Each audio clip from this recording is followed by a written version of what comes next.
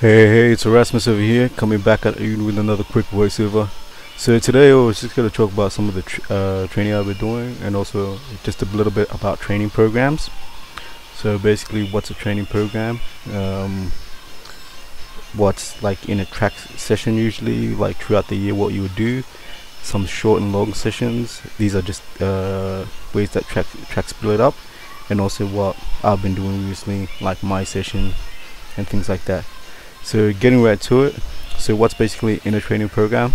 So this is going to be things like weightlifting drill, your weight sessions, your track sessions, plyometrics, everything of that nature. Basically, you want to set out a consistent routine so that each week by week you know what you're going to be doing during the session, so you can improve steadily. With track it's a little bit different because what you do in the gym might not directly affect how your performance goes in the track. Even what you do on the track might not directly affect the way you perform on a race day. So what is a usual training kind of split for a track season? So usually most people will go off season, on season. They're the two big splits, and then say within the off season you might have a hypertrophy phase, a strength phase, because at that time you're not running as much, and you might have getting closer to the season, you might have like a kind of general fitness phase where you're just trying to build up fitness for the season. During season, that comes up to what would I say, how can I put it, like just more track work, focusing on track work, because if you're in the gym all the time you're going to be slowing down, but during the season you want to be doing more track work.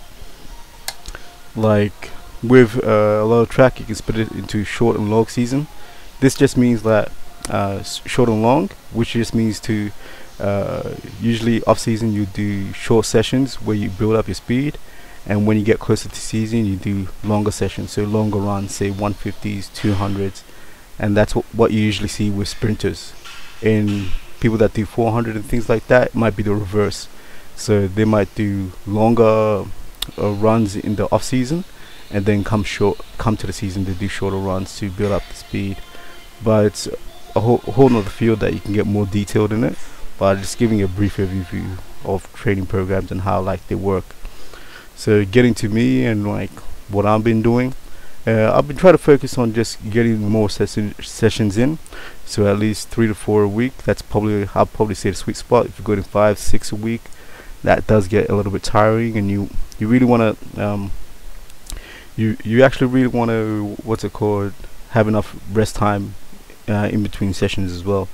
So 3 I would say is the minimum, at least 3. Most people would say 4 even. I would probably say 4. That's just that I just don't have the time to get on the track or even get to the gym, work other schedules. So I'm just trying to work around those and see how good I get. So basically this is just a review of some of the training I've been doing. Like mostly I've been in the gym. I've been getting into the track a lot more often. You can see me here doing some starts. They're not very good starts, but they're getting there. I'm trying to lose some weight. I might show you guys some diet tips and things like that, how I do it. I'm sitting around 86 right now, probably get down to 76, so about 10 kilos off. And I think at that level, at that weight, I'm pretty decent. Yeah, it's pretty doable as well.